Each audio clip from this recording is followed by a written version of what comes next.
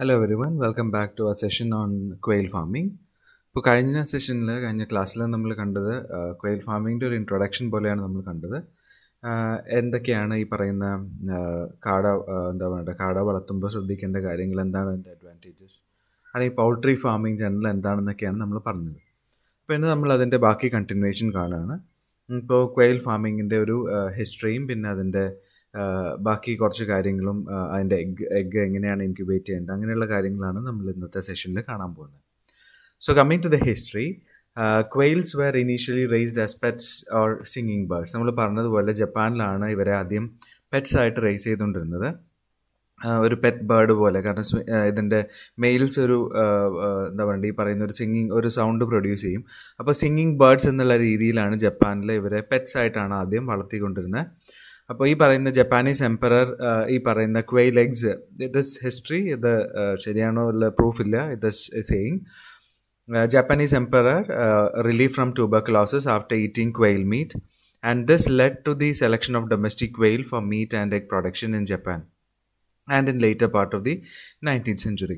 അപ്പോൾ ഇത് ഒരു ക്ലെയിം ആണ്. അതായത് ജപ്പാനീസ് എംപറർ ഇതിൻ്റെ എന്താ പറയുക ഇതിൻ്റെ മീറ്റിനും എഗ്ഗിനും ഈ പറയുന്ന ഒരു മെഡിസിനൽ പ്രോപ്പർട്ടി ഉണ്ടെന്നുള്ളതിൻ്റെ ഒരു പ്രൂഫായിട്ട് പറയുന്ന ഒരു സ്റ്റോറി പോലെയാണിത്. എങ്ങനെയാണ് ഇതിനെ എന്താ പറയുക ഈ പറയുന്നതിൻ്റെ മീറ്റും എഗ്ഗും ആൾക്കാർ ഒരു മെഡിസിനൽ പ്രോപ്പർട്ടി ഉണ്ടെന്നുള്ള രീതിയിൽ കഴിച്ചു തുടങ്ങിയ എന്നുള്ളതിൻ്റെ ഒരു ക്ലെയിമാണ് ഈ പറയുന്നത്.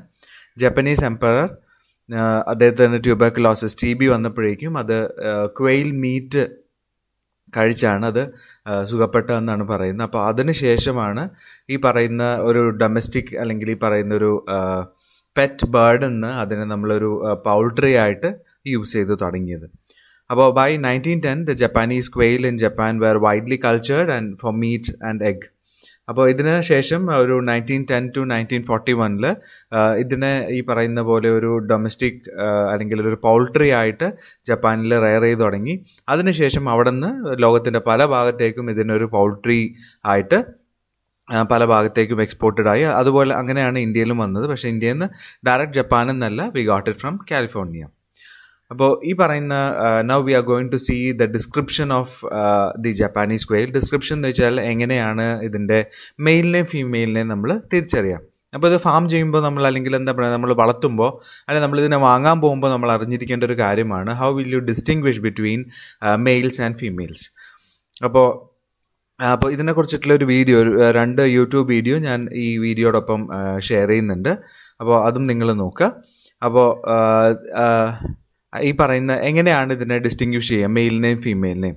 അപ്പോൾ സൈസിൽ നമുക്ക് വലിയ ഡിഫറൻസ് പറയാൻ പറ്റില്ല. Although it is said that females കുറച്ചും കൂടി വലുതാണ് അല്ലെങ്കിൽ ലാർജർ സൈസ് ആണെന്ന് പറയുമെങ്കിലും രണ്ടും ഏകദേശം ഒരുപോലെയാണ് നമ്മൾ സാധാരണ കാണുമ്പോൾ തോന്നുക. അപ്പോൾ പക്ഷേ ഇതിനെ ഐഡൻറ്റിഫൈ ചെയ്യാൻ വേറെ എന്താ പറയുക കുറച്ച് ഡിസ്റ്റിങ്വിഷിങ് ഫീച്ചേഴ്സ് നമുക്ക് കൃത്യമായിട്ടുണ്ട്. വേ you can identify the mail as well as the female quail or Japanese quail. അപ്പോൾ ആദ്യം നമുക്ക് മെയിൽ ബേർഡ്സിൻ്റെ ഫീച്ചേഴ്സ് നോക്കാം. അപ്പോൾ നിങ്ങൾക്ക് ഇവിടെ രണ്ടും കാണാം. നമുക്കപ്പോൾ ഇതിൻ്റെ ക്യാരക്ടേഴ്സ് വെച്ചിട്ട് wheel see which one is male and which one is female.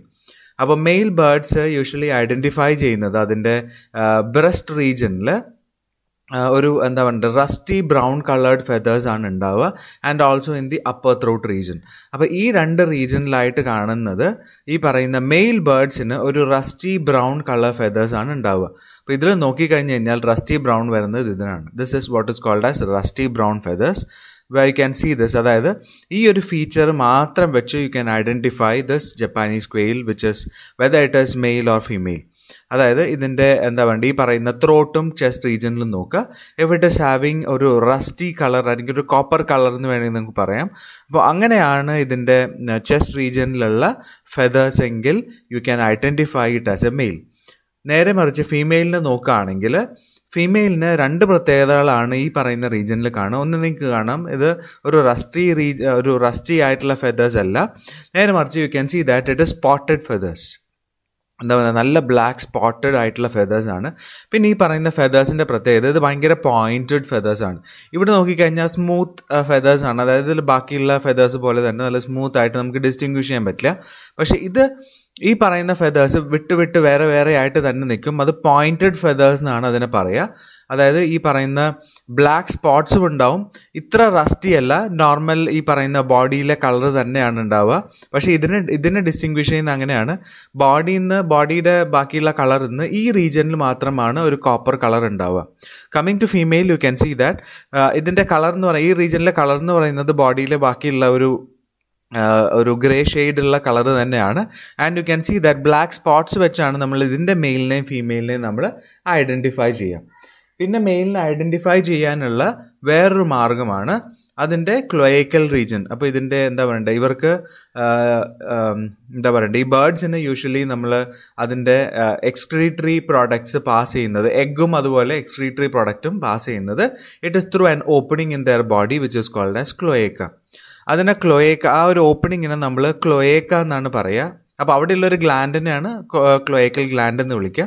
അപ്പോൾ ക്ലോയേക്ക എന്ന് വെച്ചാൽ it is A common opening four reproductive as well as excretory, റീപ്രൊഡക്ഷനും എക്സ്ക്രീഷനും വേണ്ടിയുള്ള ഒരു കോമൺ ഓപ്പണിംഗ് ആണ് അവർക്കുള്ളത്. അതായത് ഇപ്പോൾ ഇപ്പോൾ കിഡ്നി എന്നുള്ള വേസ്റ്റ് പാസ് ചെയ്യാനും നമ്മുടെ ഡൈജസ്റ്റീവ് വേസ്റ്റ് പാസ് ചെയ്യുന്നതും അതുപോലെ എഗ്ഗും ഈ പറയുന്ന സ്പേമും എല്ലാം പാസ് ചെയ്യുന്നത് it is through A common opening. അവർക്ക് ഒറ്റ ഓപ്പണിങ്ങേ ഉള്ളൂ. There is no separate opening four reproductive, separate opening four excretory, അതായത് കിഡ്നി എന്നുള്ള വേസ്റ്റ് കളയാൻ സെപ്പറേറ്റ് ഓപ്പണിംഗ് ഫോർ ഡൈജസ്റ്റ്, അങ്ങനെയില്ല. ഇതെല്ലാം അതായത് റീപ്രൊഡക്റ്റീവ് സിസ്റ്റവും അതുപോലെ ഡൈജസ്റ്റീവ് സിസ്റ്റവും പിന്നെ excretory system it is from the kidney, അതെല്ലാം ഓപ്പൺ ചെയ്യുന്നത് എല്ലാം വന്ന് ഒരു ഒറ്റ പോർഷനിലാണ് ഓപ്പൺ ചെയ്യുക വിച്ച് ഇസ് കോൾഡ് ആസ് ക്ലോയേക്ക. അതിലെ കൂടിയാണ് ഇത് പുറത്തേക്ക് എക്സ്ക്രീറ്റ് ചെയ്യുക. അപ്പോൾ ആ ഒരു കോമൺ ഓപ്പണിങ്ങിനെ വിളിക്കുന്ന പേരാണ് ക്ലോയേക്ക എന്നുള്ളത്.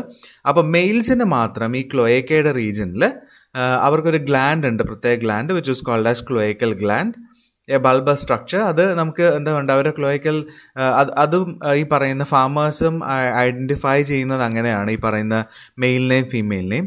അതായത് ഈ പറയുന്ന നമ്മളിപ്പോൾ കാണുന്നതിൽ കൃത്യമായിട്ടുള്ള ഒരു ഈ പറയുന്ന ജാപ്പനീസ് ക്വെയിലിൻ്റെ നോർമൽ അല്ലെങ്കിൽ വൈൽഡ് ടൈപ്പ് ആയിട്ടുള്ള കാറ്റഗറിയാണ് ഇവിടെ കാണിച്ചേക്കുന്നത്. ഇതിൻ്റെ തന്നെ ആൽബിനോ വെറൈറ്റി ഉണ്ട്, അതായത് ഫുള്ളി വൈറ്റ് ആയിരിക്കും. അപ്പോൾ അങ്ങനെ വരുമ്പോൾ നമുക്ക് ഈ ഒരു ബ്രോൺസ് കളർ വെച്ചൊന്നും ഐഡൻറ്റിഫൈ ചെയ്യാൻ പറ്റില്ല, അല്ലെങ്കിൽ ഈ പറയുന്ന സ്പോട്ട്സ് വെച്ച് ഐഡൻറ്റിഫൈ ചെയ്യാൻ പറ്റില്ല. അപ്പോൾ അങ്ങനെയുള്ള ആൽബിനോസിനെ ഐഡൻറ്റിഫൈ ചെയ്യാനും ഇതിൽ തന്നെ ചിലപ്പോൾ ഈ പറയുന്ന ചെറുതിനെയൊക്കെ ഐഡൻറ്റിഫൈ ചെയ്യാനും ഇതുപോലെ അവർ കൃത്യമായിട്ട് ഐഡൻറ്റിഫൈ ചെയ്യാൻ ഈ ക്ലോയേക്കൽ ഗ്ലാൻഡാണ് യൂസ് ചെയ്യുക. ക്ലോയേക്കൽ ഗ്ലാൻഡ് ഉണ്ടോ എന്നാണ് നോക്കുക. അതായത് ക്ലോയേക്കയുടെ അവിടെ ഫീമെയിലിന് ഇതുപോലെ ഒരു ഈ ഗ്ലാൻഡ് ഇല്ലാത്തത് കാരണം ക്ലോയേക്കയുടെ സൈഡിലായിട്ട് ഒരു എൻലാർജ്മെൻറ്റ് ഉണ്ടാവും ഫോർ മെയിൽസ്, പക്ഷേ it will not be present in the case of females. അപ്പോൾ നമ്മൾ കഴിഞ്ഞ ക്ലാസ്സിൽ പറഞ്ഞിരുന്നു അവർ ഏകദേശം 1.5 മാസം ആകുമ്പോൾ തന്നെ they are ready two or they start laying eggs. അപ്പോൾ എഗ്സ് ലേ ചെയ്യാന്ന് പറഞ്ഞു കഴിഞ്ഞാൽ ദേ റീച്ച് മെച്യൂരിറ്റി. അപ്പോൾ മെച്യൂരിറ്റി എത്തുമ്പോൾ തന്നെ മെയിൽസിന് ദേ പ്രൊഡ്യൂസ് എ ഫോമി മെറ്റീരിയൽ, അതായത് ഈ പറയുന്ന ക്ലോയേക്കൽ ഗ്ലാൻഡ് എന്ന് ഒരു ഫോമി മെറ്റീരിയൽ പ്രൊഡ്യൂസ് ചെയ്യും which can be seen in the ക്ലോയേക്ക. അപ്പോൾ ഈ പറയുന്ന ഫോമി മെറ്റീരിയൽ ഉണ്ടോ എന്നുള്ളതും കൂടി നോക്കിയിട്ടാണ് അവർ മെയിൽസിനെയും ഫീമെയിലിനെയും ഐഡൻറ്റിഫൈ ചെയ്യുക. അതായത് during the height of the normal breeding season males will crow through out the night. അതായത് അവരുടെ ഈ പറയുന്ന ബ്രീഡിംഗ് സീസൺ ആകുമ്പോഴേക്കും, ബ്രീഡിംഗ് സീസൺ ആയി എന്ന് മനസ്സിലാക്കുന്നത് എങ്ങനെയാണ്, അത് night through out the night they will be crying, അതിനാണ് ക്രോ എന്ന് നമ്മൾ പറയുന്നത്.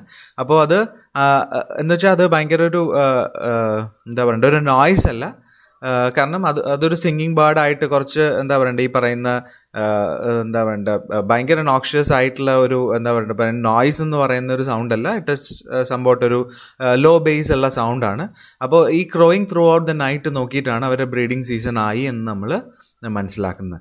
അപ്പോൾ ഇത്രയുമാണ് മെയിൽസിനെയും ഫീമെയിലിനെയും നമ്മൾ ഐഡൻറ്റിഫൈ ചെയ്യുന്നത്. അപ്പോൾ ഫീമെയിൽസിന് നമ്മളിവിടെ പറഞ്ഞിട്ടുണ്ട് സ്ലൈറ്റ്ലി ഹെവിയർ ആണ്, പക്ഷേ നമുക്കത് കൃത്യമായിട്ട് നമുക്ക് അതിൻ്റെ വെയിറ്റ് കൊണ്ട് മനസ്സിലാവാനുള്ള സാധ്യത വളരെ കുറവാണ്. പിന്നെ ബോഡി കളറേഷൻ നോക്കുകയാണെങ്കിൽ മെയിലിൻ്റെ പോലെ തന്നെയാണ്, എക്സെപ്റ്റ് ദ ഫെദേഴ്സ് നമ്മൾ പറഞ്ഞതുപോലെ ത്രോട്ടിലും അപ്പർ റീജിയനിലും പോയിൻറ്റഡ് ആണ് and also characteristically black striped ആണ്. അതായത് ഇവിടെ നോക്കിക്കഴിഞ്ഞാൽ കൃത്യമായിട്ട് കാണാം the black stripes, here bronze. അപ്പോൾ ഈ അപ്പോൾ ഇതിൻ്റെ ഫെദേഴ്സ് നോക്കിയിട്ടും ബ്രസ്റ്റ് റീജിയനിലെയും ത്രോട്ട് റീജിയനിലെയും ഫെദേഴ്സും പ്ലസ് നമ്മുടെ ക്ലോയേക്കൽ ഗ്ലാൻഡ് ഉണ്ടോ എന്നുള്ളതും നോക്കിയിട്ടാണ് ഇതിലെ മെയിലിനെയും ഫീമെയിലിനെയും നമ്മൾ ഐഡൻറ്റിഫൈ ചെയ്യാം. Next is care for hatching eggs. അപ്പോൾ നമ്മൾ എന്താ പറയുക, ഹാച്ച് ചെയ്യാൻ വേണ്ടിയിട്ട് അല്ലെങ്കിൽ വിരിയിക്കാൻ വേണ്ടിയിട്ടുള്ള എഗ്സിനെ നമ്മൾ എങ്ങനെ കെയർ ചെയ്യണം, എങ്ങനെയാണ് അതിനെ ഇൻക്യുബേറ്റ് ചെയ്യുക എന്നുള്ളതാണ് നമ്മൾ ഈ സെക്ഷനിൽ ഇനി കാണുക. അപ്പോൾ ദിസ് ഇസ് എന്താ പറയുക, കോട്ടൺ എഗ്സ് അല്ലെങ്കിൽ ജപ്പാനീസ് ക്വെയിലിൻ്റെ എഗ്ഗ് നമുക്കറിയാം. It is characterised by variety of patterns. എനിക്ക് ഡയഗ്രാമിൽ കാണാം, പല പാറ്റേണിലാണ് വരിക. ചിലപ്പോൾ ബ്ലാക്ക് സ്പോട്ട്സ് ഉണ്ടാവും, ചിലപ്പോൾ എന്താ പറയുക ഒരു ബ്ലൂ കവറിങ് പോലെ അല്ലെങ്കിൽ ഡാർക്ക് ബ്ലൂ ആയിട്ടുള്ള സ്പോട്ടുകൾ ഉണ്ടാവും. ചിലപ്പോൾ അതിൻ്റെ മുകളിലൊരു ടാൻ ഉണ്ടാവും, ഡസ്റ്റ് എന്താ പറയുക ഒരു വൈറ്റ് ഡസ്റ്റ് പോലെയൊക്കെ കാണാം. അപ്പോൾ പല രീതിയിലാണ് ഇവരുടെ എഗ്സ് ഉണ്ടാവുക. കളർ പാറ്റേൺസ് ആണ് ranging from snow white to completely brown. More commonly ഒരു ടാൻ ആൻഡ് ഡാർക്ക് ബ്രൗൺ സ്പെക്കൽഡ് ആയിരിക്കും. ചിലപ്പോൾ മോൾട്ടഡ് ബ്രൗൺ ഉണ്ടാവും വിത്ത് ചോക്കി ബ്ലൂ കളറിങ്. അപ്പോൾ അങ്ങനെ ഇവിടെ നിങ്ങൾക്ക് നോക്കിയാൽ കാണാം, ആ പല പാറ്റേണും നിങ്ങൾക്ക് ഈ എഗ്സിൽ വിസിബിൾ ആണ്. And the average egg from mature female wise about 10 grams. അതിൻ്റെ എഗ്ഗിൻ്റെ വെയിറ്റ് ആണ്, ഇറ്റ് ഇസ് 10 grams.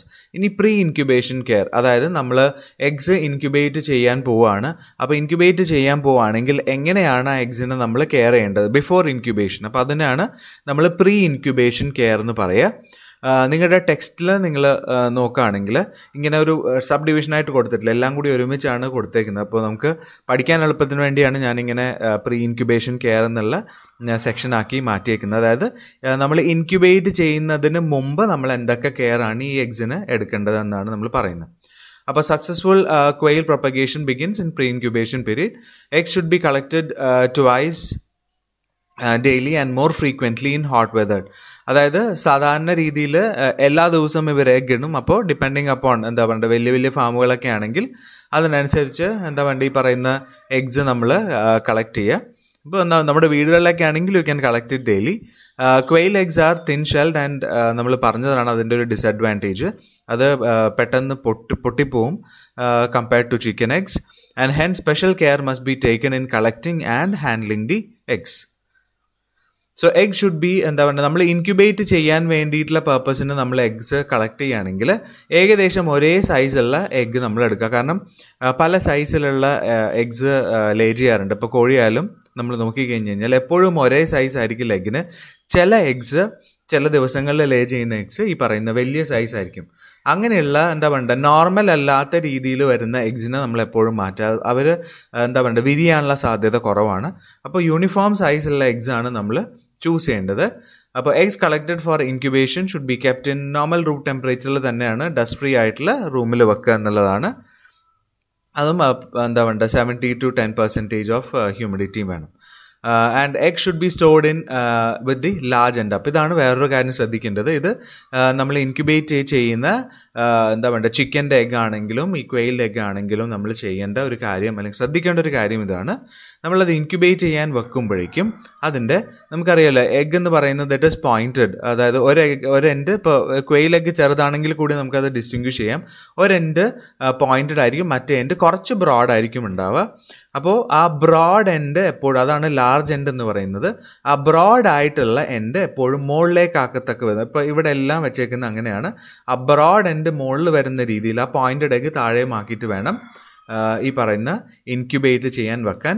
വേറൊന്നും കൊണ്ടല്ല, നമ്മൾ പോയിൻറ്റഡ് എഗ് മുകളിൽ വെച്ച് കഴിഞ്ഞാൽ എംബ്രിയോ ആ മുകളിലത്തെ എൻഡിൽ പറ്റി പിടിച്ചിട്ട് പിന്നെ അത് കൂടുതൽ വളരില്ല. അപ്പോൾ അതുകൊണ്ടാണ് എപ്പോഴും ഈ പറയുന്ന ബ്രോഡ് എൻഡ് മുകളിൽ വെച്ചിട്ട് വേണം നമ്മൾ എഗ്സിനെ ഇൻക്യുബേറ്റ് ചെയ്യാൻ. നമ്മളത് സ്റ്റോർ ചെയ്യുമ്പോഴും അങ്ങനെ തന്നെ വെച്ച് വേണം. അതായത് നമ്മൾ ഇൻക്യുബേറ്റ് ചെയ്യാൻ ഉദ്ദേശിക്കുന്നുണ്ടെങ്കിൽ നമ്മൾ അങ്ങനെ തന്നെ സ്റ്റോർ ചെയ്യാം.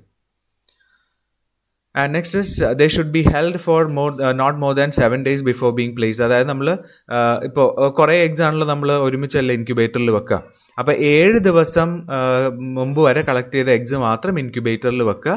അതായത് അതിൽ കൂടുതൽ മുമ്പ്, അതായത് 10 ദിവസം മുമ്പോ അല്ലെങ്കിൽ 15 ദിവസം മുമ്പോ ഒക്കെ ലേ ചെയ്ത എഗ്സ് ഒരിക്കലും ഈ പറയുന്ന ഇൻക്യുബേറ്റ് ചെയ്യാൻ വെക്കരുത്. അപ്പോൾ ഹാച്ചബിലിറ്റി അല്ലെങ്കിൽ അത് വിരിയാൻ സാധ്യത കുറവാണ്. അപ്പോൾ ഏറ്റവും കൂടുതൽ സാധ്യത 7 അല്ലെങ്കിൽ അതിന് മുമ്പത്തെ ദിവസങ്ങളിലുള്ള എഗ്സാണ്. പിന്നെ ഈ പറയുന്ന ക്ലീൻ എഗ്സ് വേണം നമ്മൾ എപ്പോഴും ഇൻക്യുബേറ്റ് ചെയ്യാൻ വെക്കാൻ. ഇപ്പോൾ ക്ലീൻ എഗ്സ് എന്ന് വെച്ച് കഴിഞ്ഞാൽ നമ്മൾ പറഞ്ഞല്ലോ ഈ പറയുന്ന ചിക്കൻ എഗ്സിനെ വെച്ച് കമ്പയർ ചെയ്യുമ്പോൾ ഈ പറയുന്ന ക്വെയിൽ എഗ്സിൻ്റെ മുകളിൽ ഒരുപാട് ഈ പറയുന്ന ഡാർക്ക് സ്പോട്ട്സും അതുപോലെ ഒരുപാട് എന്താ പറയുക ഈ പറയുന്ന ഡസ്റ്റ് പോലെയുള്ള സംഭവങ്ങളും ഈ പറയുന്ന ടാൻ പോലെയുള്ള സംഭവങ്ങളൊക്കെ ഉണ്ട്. അപ്പോൾ ഈ ക്വെയിൽ എഗ്ഗിൽ ഏറ്റവും കൂടുതൽ കണ്ടുവരുന്നത് നമ്മൾ ക്ലീൻ ചെയ്യാതെ എഗ്സ് ഇൻക്യുബേറ്റ് ചെയ്യാൻ വെച്ച് കഴിഞ്ഞാൽ അതിൻ്റെ മുകളിൽ ഫംഗസ് വരും. ഫംഗൽ ഗ്രോത്ത് ഉണ്ടെങ്കിൽ അത് ഈ പറയുന്ന ഉള്ളിലുള്ള എംബ്രിയോനെ എഫക്റ്റ് ചെയ്യും. അപ്പോൾ അത് വിരിയില്ല. അപ്പോൾ അങ്ങനെ ഒരു ഫംഗൽ ഇൻഫെക്ഷൻ വരാതിരിക്കാൻ വേണ്ടിയിട്ട് എപ്പോഴും നമ്മൾ ക്ലീൻ ആയിട്ടുള്ള എഗ്സ് വേണം ഇൻക്യുബേറ്ററിൽ സെറ്റ് ചെയ്യാൻ. അപ്പോൾ ക്ലീനിങ് എന്താണെന്ന് വെച്ച് കഴിഞ്ഞാൽ ഒരിക്കലും നമ്മൾ വാഷ് ചെയ്യരുത്, അതായത് വെള്ളത്തിൽ കൊണ്ടുപോയിട്ട് വാഷ് ചെയ്യാൻ പാടില്ല. അപ്പോൾ ക്ലീനിങ് ഷുഡ് ബി ഡൺ. ഇപ്പോൾ എന്താ വേണ്ട, ഈ പറയുന്ന അതിൻ്റെ മുകളിൽ പറ്റിപ്പിടിച്ചിരിക്കുന്ന എന്തെങ്കിലും ഈ പറയുന്ന സ്പോട്ട്സ് ഒക്കെ കുറച്ച് ചില സ്പോട്ടുകൾ നിങ്ങൾ നോക്കിക്കഴിഞ്ഞാൽ കുറച്ച് ബമ്പി ആയിരിക്കും, കുറച്ചിങ്ങനെ പൊങ്ങി നിൽക്കുന്ന സ്പോട്ടുകളായിരിക്കും. ഈ ബ്ലാക്ക് കളറോ ബ്ലൂ കളറോ സ്പോട്ട്സ് കുറച്ചിങ്ങനെ ബമ്പി ആയിട്ടുള്ള സ്പോട്ട്സ് ആയിരിക്കും. അങ്ങനെയാണെങ്കിൽ സാൻഡ് പേപ്പർ വെച്ച് അതിനെ, അല്ലെങ്കിൽ എബ്രേസീവോ സാൻഡ് പേപ്പറോ വെച്ചിട്ട് അതിനെ ഉരച്ച് എന്താ വേണ്ടത് അത് നീറ്റാക്കി വെക്കുക. അപ്പോൾ അങ്ങനെയാണ് ചെയ്യേണ്ടത്. അതുപോലെ എന്താ വേണ്ട, ഉരച്ച് കളയുമ്പോഴേക്കും നല്ലപോലെ അറിയാമല്ലോ, ഷെല്ല് നമ്മൾ പറഞ്ഞതാണ് ഭയങ്കര തിന്നാണ്. അപ്പോൾ എന്താ വേണ്ട, സൂക്ഷിച്ച് വേണം അങ്ങനെയുള്ളത് ചെയ്യാൻ. അപ്പോൾ സാധാരണ വലിയ വലിയ ഫാമുകളിലും അല്ലെങ്കിൽ നമ്മൾ വീടുകളിലായാലും നമ്മൾ ചെയ്യുന്നത് ഇതിന് ഫ്യൂമിഗേഷൻ എന്ന് പറയുന്ന ഒരു പ്രൊസീജിയറാണ്. ഫ്യൂമിഗേഷൻ വേറൊന്നുമല്ല, നമ്മൾ പുകയിടുക എന്ന് പറയില്ല, അത് തന്നെയാണ്. അപ്പോൾ വലിയ വലിയ ഫാമുകളിൽ ഫ്യൂമിഗേറ്റ് ചെയ്യുക എന്ന് പറഞ്ഞു കഴിഞ്ഞാൽ അത് ഫോർമാലിൻ വെച്ചിട്ടാണ് ഫ്യൂമിഗേറ്റ് ചെയ്യുക. ഫോർമലിൻ നമ്മൾ എന്താ വേണ്ട തുറന്ന് വെച്ചിട്ട് പൊട്ടാസ്യം മാഗ്നേറ്റും ഫോർമാൽഡിഹൈഡും കൂടി നമ്മൾ മിക്സ് ചെയ്ത് കഴിഞ്ഞാൽ ഭയങ്കരമായിട്ട് പുക വരും. അപ്പോൾ അത് എന്താ വേണ്ട ഉള്ള മൈക്രോ ഓർഗാനിസത്തിൻ്റെയും ഫംഗസിൻ്റെ സ്പോറിനെയൊക്കെ അതെല്ലാം ഡിസ്ട്രോയ് ചെയ്ത് കളയും. അപ്പോൾ അതാണ് നമ്മൾ വീടുകളിലാണെന്നുണ്ടെങ്കിൽ നമ്മൾ എന്താ വേണ്ട സാധാരണ ചെറിയ ചെറിയ നമ്മൾ വീട്ടുകളിൽ വളർത്തുമ്പോഴേക്കും ഇത് ഫ്യൂമിഗേഷൻ എന്ന് പറഞ്ഞു കഴിഞ്ഞാൽ ഈ പറയുന്ന കുന്തിരിക്കോ അങ്ങനെയുള്ള എന്താ വേണ്ട സംതിങ് വിച്ച് ഇസ് എന്താ വേണ്ട ഒരു ആൻറ്റി മൈക്രോബിയൽ എഫക്റ്റ് ഉള്ള എന്തെങ്കിലും ഒരു എന്താ വേണ്ട ഫ്യൂമാണ് യൂസ് ചെയ്യുക. കുന്തിരിക്കം പോലുള്ളതാണ് വീടുകളിലൊക്കെ ചെറിയ രീതിയിൽ ചെയ്യുന്നവരൊക്കെ അങ്ങനെ കുന്തിരിക്കം പോലുള്ളതൊക്കെയാണ് യൂസ് ചെയ്യുക. അപ്പോൾ എന്താ വേണ്ട, സയൻറ്റിഫിക്കലി നമ്മൾ ഫ്യൂമിഗേറ്റ് ചെയ്യുന്നത് രണ്ട് കാര്യങ്ങൾ വെച്ചിട്ടാണ്. ഒന്ന് ഫോർമലിൻ്റെ കൂടെ മിക്സ് ചെയ്യുന്നത് പൊട്ടാസ്യം പെർമാഗ്നേറ്റ് ആണ്. പൊട്ടാസ്യം പെർമാഗ്നേറ്റും ഫോർമലിനും കൂടി മിക്സ് ചെയ്താൽ ഭയങ്കരമായിട്ട് ഈ പറയുന്ന സ്മോക്ക് വരും, which is anti microbial in action. അപ്പോൾ അത് ഈ പറയുന്ന എന്താ നമ്മൾ ഇൻക്യുബേറ്റ് ചെയ്യുന്നതിന് മുമ്പ് ചെയ്യുന്നതാണ് ഏറ്റവും നല്ലത്. ഒരിക്കലും ഇൻക്യുബേറ്റ് ചെയ്ത് കഴിഞ്ഞതിന് ശേഷം ഫ്യൂമിഗേറ്റ് ചെയ്യരുത്. കാരണം നമ്മൾ ഇൻക്യുബേറ്ററിൽ വെച്ചാൽ ഫ്രം 12 hours ഓൺവേർഡ്സ് അതിൽ എംബ്രിയോ വളർന്നു തുടങ്ങും. നമ്മൾ കണ്ടില്ല ക്യാൻഡലിങ് ചെയ്യുമ്പോഴേക്കും വെയിൻസ് ഒക്കെ വരുന്നത്. അപ്പോൾ ഒരിക്കലും എംബ്രിയോ വളർന്നു തുടങ്ങിയതിന് ശേഷം ഒരിക്കലും ഫ്യൂമിഗേറ്റ് ചെയ്യരുത്. അപ്പോൾ ഇത്രയുമാണ് പ്രീ ഇൻക്യുബേഷൻ കെയർ, അതായത് ഇൻക്യുബേറ്റ് ചെയ്യുന്നതിന് മുമ്പ് നമ്മൾ ചെയ്യേണ്ട അല്ലെങ്കിൽ ഓർത്തിരിക്കേണ്ട കാര്യങ്ങൾ എന്നുള്ള. അപ്പോൾ രണ്ട് കാര്യങ്ങളാണ് നമ്മൾ ഇന്ന് കണ്ടത്. ഇപ്പോൾ ഇന്ന് നമ്മൾ കണ്ടത് എങ്ങനെയാണ് മെയിലിനെയും ഫീമെയിലിനെയും ഡിസ്റ്റിങ്ക്വിഷ് ചെയ്യുക. പിന്നെ നമ്മൾ കണ്ടത് എഗ്സ് നമ്മൾ ഇൻക്യുബേറ്റ് ചെയ്യുന്നുണ്ടെങ്കിൽ നമ്മൾ അതിന് എന്തൊക്കെ കെയർ ആണ് എടുക്കേണ്ടത്, എന്തൊക്കെ കാര്യങ്ങളാണ് ചെയ്യേണ്ടതെന്നാണ് നമ്മൾ ഇന്ന് കണ്ടത്. അപ്പോൾ അടുത്തതെന്ന് പറഞ്ഞു കഴിഞ്ഞാൽ ഇൻക്യുബേഷൻ എങ്ങനെയൊക്കെയാണെന്നുള്ളതാണ്. നാച്ചുറൽ ഉണ്ട്, ആർട്ടിഫിഷ്യൽ ഉണ്ട്. നാച്ചുറൽ എന്ന് പറഞ്ഞു കഴിഞ്ഞാൽ ഈ പറയുന്ന ക്വെയിലിനെ വെച്ച് തന്നെ നമ്മൾ eggs വിരിയിച്ചെടുക്കുന്ന, artificial is through incubator. അത് നമുക്ക് അടുത്ത ക്ലാസ്സിൽ കാണാം. അപ്പോൾ താങ്ക്സ് ഫോർ ലിസ്ണിംഗ്.